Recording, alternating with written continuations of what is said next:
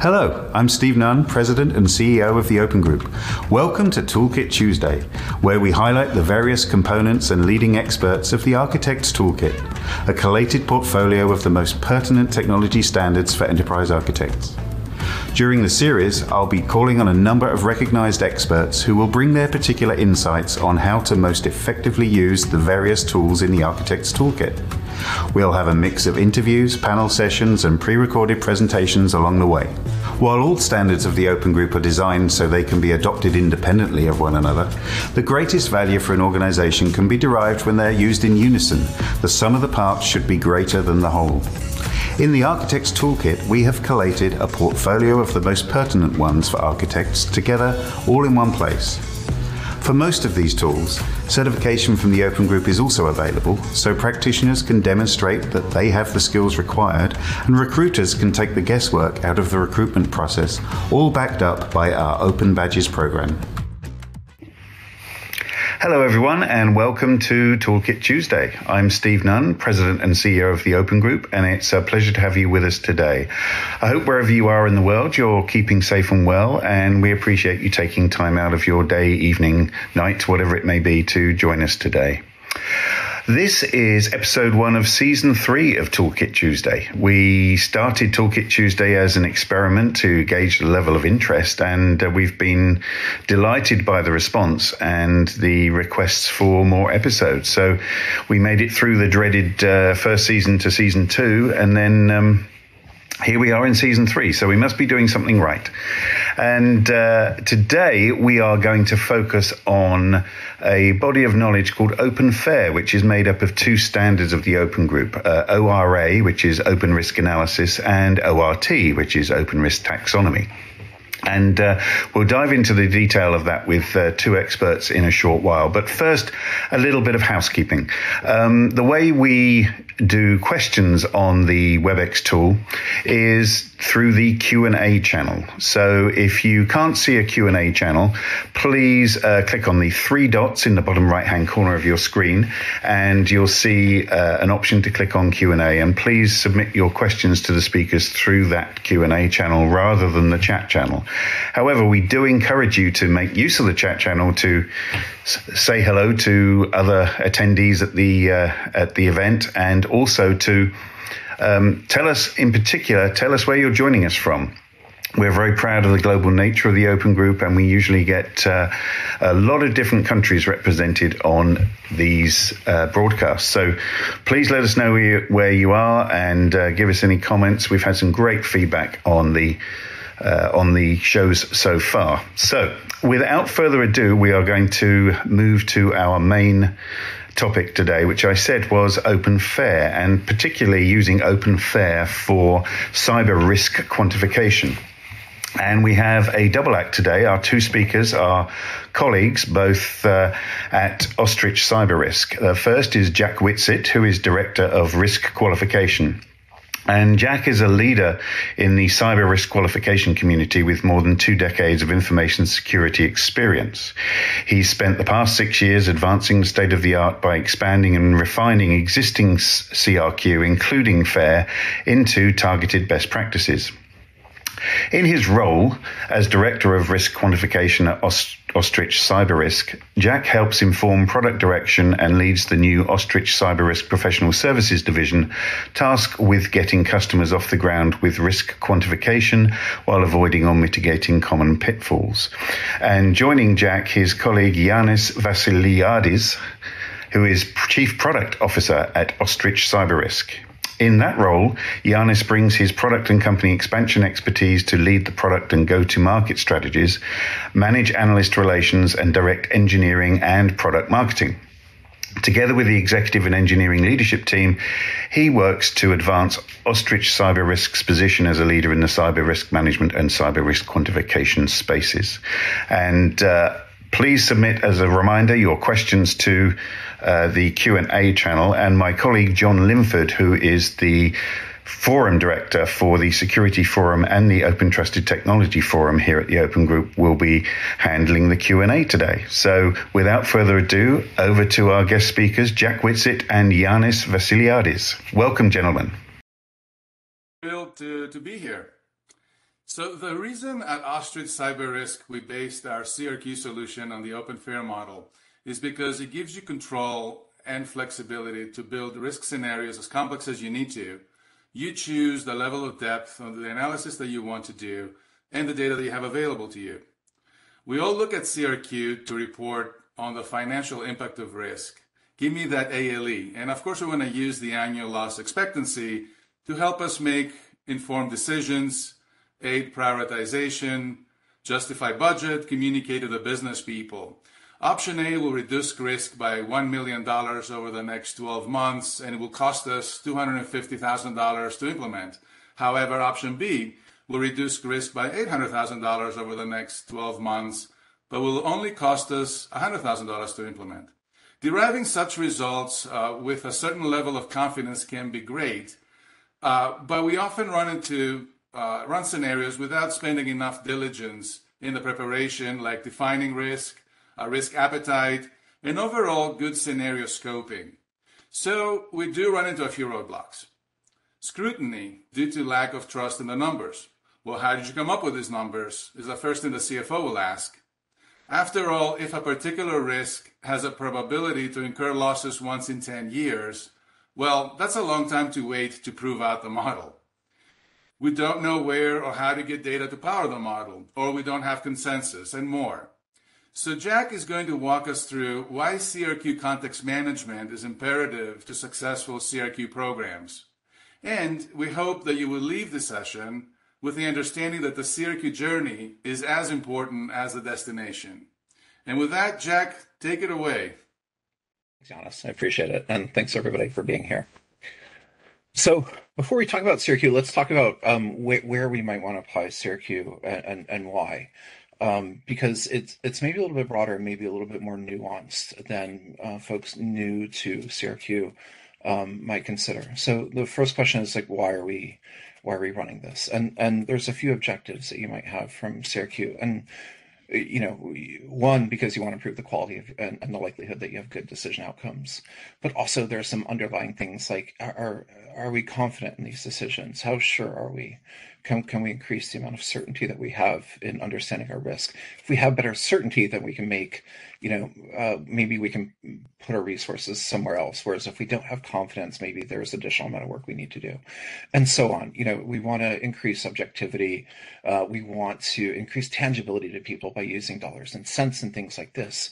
Sometimes we want to better communicate the risk to others or achieve consensus on what the risk drivers are, and that sort of thing. Transparency, by going through a good process, we're able to get more buy-in on the decisions we make, and comparability over time, things like that. The other thing I want to talk about briefly is that, our risk decisions where we apply, quote, risk may show up in actual decisions that have the word risk in them. How much risk do we have? Why do I have risk? What can I do to have risk?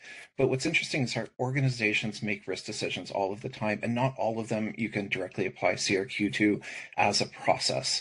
And so what becomes interesting is we use the same process for a number of decisions all throughout the organization, and it can help to create some standardization and systemization around how we make those decisions. If you see urgency or order or importance or efficacy or security or worry or need or those sorts of things, that is somebody trying to make a risk decision. And so you want to go through a reasonably good process for each of those decisions. Otherwise, you end up with misalignment or a lack of objectivity or a lack of certainty and those sorts of things.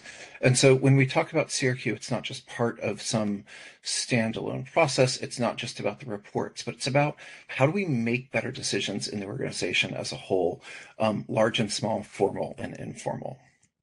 So, when we talk about CRQ, what is it? We're measuring risk. It's not just about coming up with numbers, but it's about process. It's about the models and the assumptions that we're making. It's about the application of data, which can be knowledge and experience, not just logs or telemetry. It's about using math to combine that information in a way that makes it easier to understand or that otherwise helps improve sort of the fidelity we have off of the information. And the point here is that we're not trying to predict the future. We're not trying to get down to 5 nines of certainty. What we're trying to do is use model, like with frequency and magnitude and those things, along with process and along with data and along with math to make better decisions. And what becomes, interesting with this is that same process and some of those same models and some of the same data can be used super informally or very formally.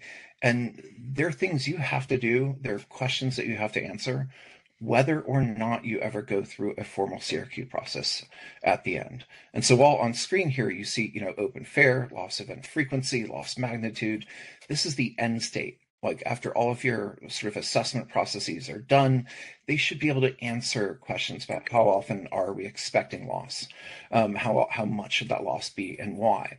But at the end of the day, these are questions, again, that you're going to have to answer to make a good decision, whether or not you put it into a tool and whether or not you assign numbers to it. So let's talk a little bit about what that process should look like for CRQ in particular, and then we're going to expand it a little bit. So first, it really is just more than numbers.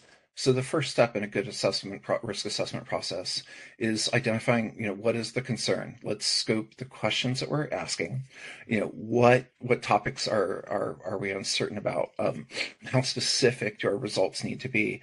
What criteria are we making a decision based on? Is there some sort of risk appetite? Is there some sort of cost? Some sort of time constraints. And so if you don't sort of answer this question up front and you don't answer it for all the stakeholders involved, then your assessment process, whether it's CRQ or not, is potentially going to be misaligned. And so this is a formal part of, cyber risk quantification. Same with scenario scoping, at a high level, what are the triggers that you're worried about? What are the loss events? What are the, how specific do you need to be in order to make the decision about these things? So what we're really talking about what is the concern is just decomposing your threats and your objectives. This isn't really even turning them into scenarios yet. That's really when we get to step 2, when it's going, okay, why are these concerns? We might be worried about a threat event, like maybe some sort of threat communities are financially motivated and they're interested in, extortion, maybe through ransomware. So, that might be the threat event that we've identified in step 1. But step 2, is this even plausible? Could this occur here? What kind of tactics might they use? What are the vulnerable surfaces that they might exploit? What kinds of surfaces? And if we have one that we think is pertinent, do we have others? Would removing it actually change our risk posture at all? These are discussions that we should be having when we're assessing and analyzing risk. Again, whether or not we're doing CRQ, but in order to do CRQ, we should be doing them as well. So, what are the control objectives? If we understand what the bad guys might try and sort of what kind of surfaces they might rely on, this starts to indicate what our controls should be doing. If we have a set of 10 threat scenarios that might cause, a number of different loss scenarios, then that collection sort of defines what our controls should be doing to manage risk for us. And, what kind of are those controls even available? Interestingly, we talk about min, max, and most likely in CRQ, and that is important to talk about from a control basis. Is our concern that our best case in terms of our control performance is a problem? Are we concerned that our worst case? Are we concerned that our reliability over time of our controls are a problem, or the duration of our vulnerabilities versus the frequency of the vulnerabilities? So, as we go through and look, are we, again, is this going to be a problem because we think it's going to happen a lot? Or do we think it's a problem because we think there's maybe an existential impact? And very often these things get conflated in our discussion and our assessment processes. Somebody comes to the table and they've heard about data breaches left and right. And they've also heard about these terrible data breach costs. But it turns out that if they really break it down, a lot of those data breaches are very small from a frequency basis, but the big ones are infrequent. And so sort of really breaking down the cause and effect and how that aligns to our objectives is an important part of this process. Third, this is where we start getting into, in CRQ, where we start getting into numbers traditionally, but this is more than just numbers. This is start asking from a benchmark basis. Okay, we understand what we're worried about. We understand why we're worried about. Now, how do we assess how bad it is? The first thing we do should do is look around us. Is this happening to our peers? Have we had anything happen like this before? What are near misses that might have occurred? Again, these conversations are useful to help build quantitative analysis work, But on the other hand, they're also good for just qualitative assessment work. Triage. Once we've got benchmarks, we ask ourselves, how are we different? Do we have more of an exposed surface than our peers? Do we have less? What is different? What's the same? What do you know as subject matter experts? What's going to change in the future from what the benchmarks have said in the past? And then finally, do we have any evidence to support this? We have metrics and data. What metrics and what data supports our assumptions in the estimation process? Fourth is going to be, what's the best response? This is interesting because CRQ is great at helping us delineate this part of the analysis process, but it's not necessarily required. The first question is risk driver analysis. We've assessed everything. Do we think it, now that we've gone through the process, let's go back, do we think it's a frequency and magnitude problem? Because a frequency problem is controlled differently than a magnitude or an impact problem. Same with min-max, most likely we're revisiting that why. We've gone through benchmarks, estimates, and data, and we're going back. But then the second part of this is also interesting, which is, what is our, are we concerned that this is, it's not so much that we have an existential problem in any one event, but this is maybe the fact that just over time, our budget isn't enough to handle the variety of events that we're talking about, or the probability of exceeding in a given year. This is potentially your storm model. Man, we can't handle one of those one in 100 year floods or incidents, but we're good with maybe those 1 in 20 year size incidents. And then finally, at the end of this is, do we have confidence in the decision? Have we gone through process? Do we trust the process we went through? How good was our data? We can get through the process with pretty bad data, with not a lot of information, and we're going to make a better decision than before, whether we quantify it or not. But capturing that last bit is one of the more interesting parts of the CRQ process, because then you can target your controls for increasing this visibility. So, with all of that said, I'm going to revisit that exact same conversation in terms of how do we build a systematic analysis of how this process is going to go. So, let's look at what the concern is. From an action basis, we should be making sure that we understand and normalize internal risk and what our objectives are and what our decisions are. This includes asking questions like, what are our constrained resources? Are we worried about cash going out the door? Are we worried about revenue changes now, or our forecast revenue changes? Are we worried about market valuation? Those sorts of things. Are we worried about who has an equity in security? Who actually cares, and why do they care? And when does that care, if it's not being met, start changing into loss for our organization? What are our objectives, and how might they be impacted by threats at a business level? Are we making any, investments? Are we doing some mergers and acquisitions? Do we have, what are we doing that we won't be able to accomplish if our security isn't met? Because that starts to constrain what we need to do analysis of. The same thing, a landscape. Let's look at the BIA work that we've done, the business impact analysis. Let's look at our enterprise risk register. These are outcomes, these are the sort of the business context that cybersecurity risk exists in. And then on the other side, what does the outside world look like? Not so much as it applies to us, but what are bad people doing these days? This isn't like going through the MITRE attack framework and going, what kind of TTPs they're using, but are we worried about, espionage from nation states? Does that even impact us? Are we worried about, global conflict? Are we worried about insiders? And what about insiders? What motivations? What kind of things would they even attack?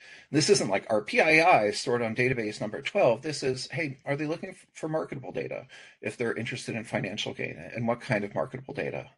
That sort of conversation. And as we go through this, actions, why is that concern? This is when once we understand the external considerations, what are visibility objectives? What kind of information do we need to gather in order to assess what our risk is? So this is understanding what the moving parts are.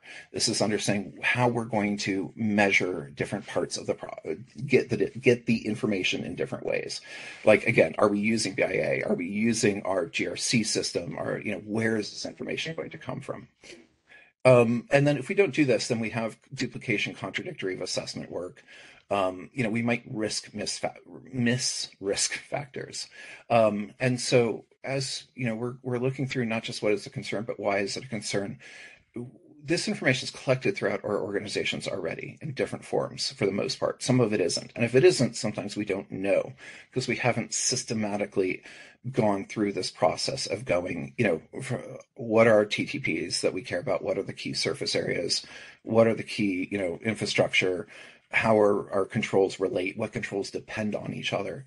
And you can target those conversations and those questions against your concerns up in step number 1. And but you don't do this, then you might be doing 12 different assessments and they might not be answering the right questions, or they might be duplicating the answers, or they might be making different assumptions. And so really what you're trying to accomplish here is going, okay, there's some variables, there's some uncertainty about what the concerns are. How are we going to measure it? Then we go, okay, how do we apply that information is really step 3. That let's organize into hypotheses, like how do our threat events relate to our controls, relate to our surfaces, relate to loss events?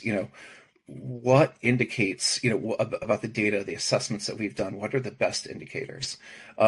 Because telemetry, and what do they integrate? For example, vulnerability scanning tells us a couple of different things. One, we have vulnerabilities today, but it doesn't really tell us who's going to be using them, how long those are going to last. But the telemetry might also tell us how good our controls are operating. Like if our vulnerabilities are lasting for 3 months, then that is interesting versus if they're lasting 3 days. And so, this is really systematizing. This is taking that data and organizing it in a way that's going to tell you a story in particular, that's going to answer a specific sort of question that we've identified.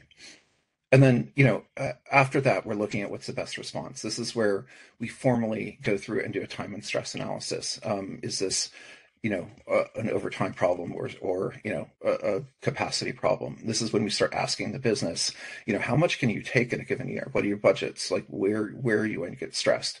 And do we have to make a decision here?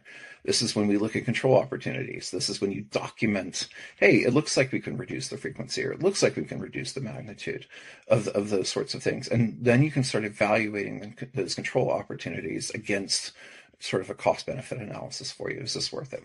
And again, this is all things you can do with 3 people in a room and make your best effort, or you can turn it into a large formal process. There's still steps you're going to have to take. The only change is really going to be how explicit you are about it, how well you document it, how well you need to document it, et cetera. But it's still the same process, even if it's in one person's head. And if, we don't do like the best response analysis, then obviously we might have solutions that don't manage risk. We might have, rework or et cetera. Lastly, after action, document, communicate the confidence so that you can target, upgrade, or add visibility controls. And then, it's one of the more valuable things you can do. For example, if you don't know how susceptible you are to given threat events, this is great feedback to give your red team, and it can help target your red team against where you need to go. If you don't know, hey, how often do we patch things and how long do vulnerabilities last? And as we went through the analysis process, we couldn't answer that, then that is an assessment task that needs to show up. So that is on a high level.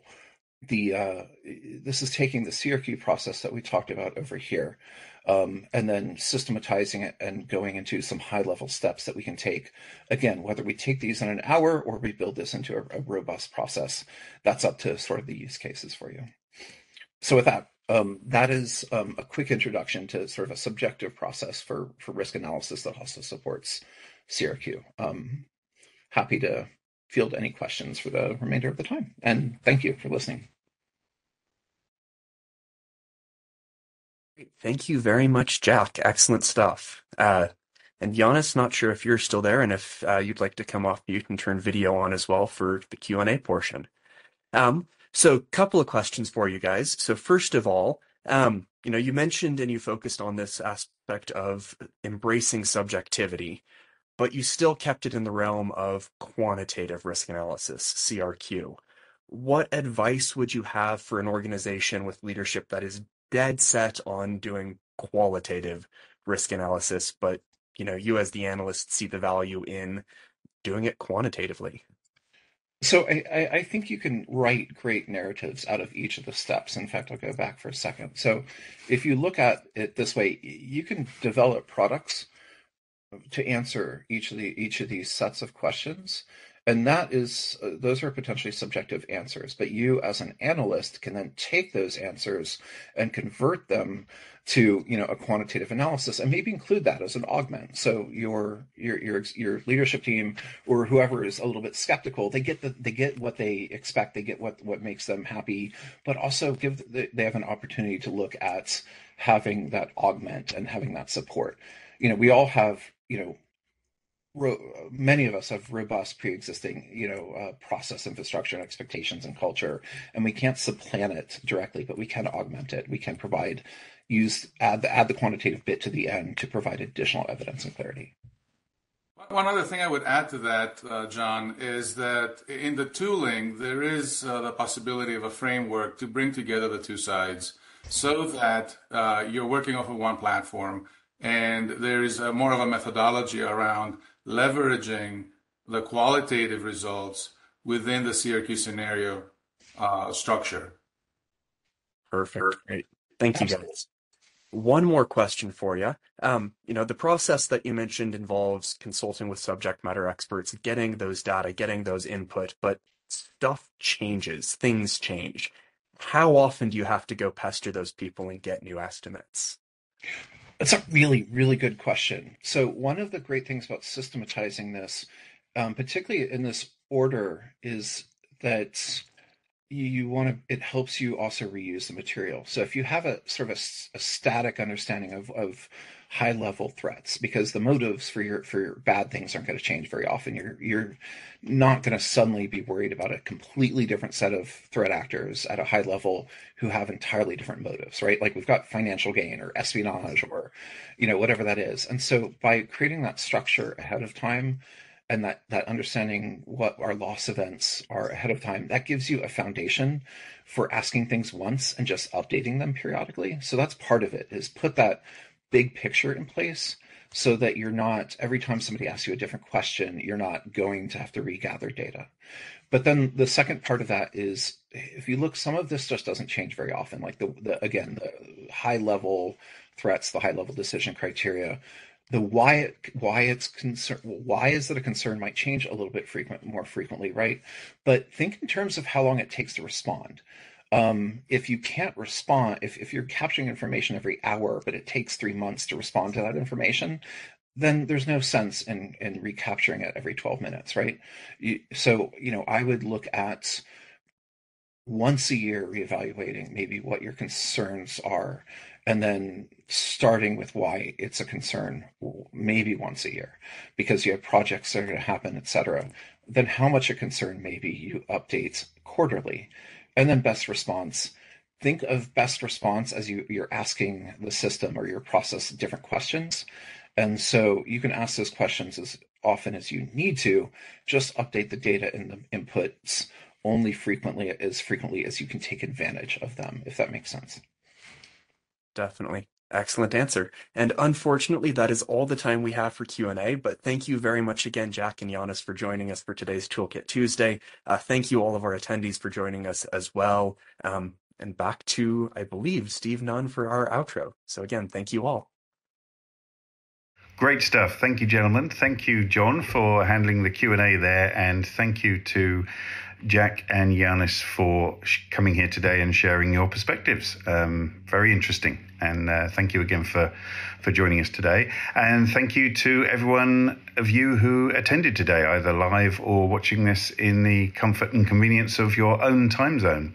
It was great having you with us on Toolkit Tuesday. The next one, please join us next week. For the next few weeks leading up to the Open Group Summit in April, we are running Toolkit Tuesday every week rather than every 2 weeks. So next week, March 14th, our episode will focus on the portfolio of digital open standards and how that's useful for architects, how it can increase the convenience and quality of architecture work. So that digital portfolio is something you may have heard us talk about. It's bringing together various open group standards so that they're cross-referenceable and cross-searchable, making them kind of easier to use together, basically.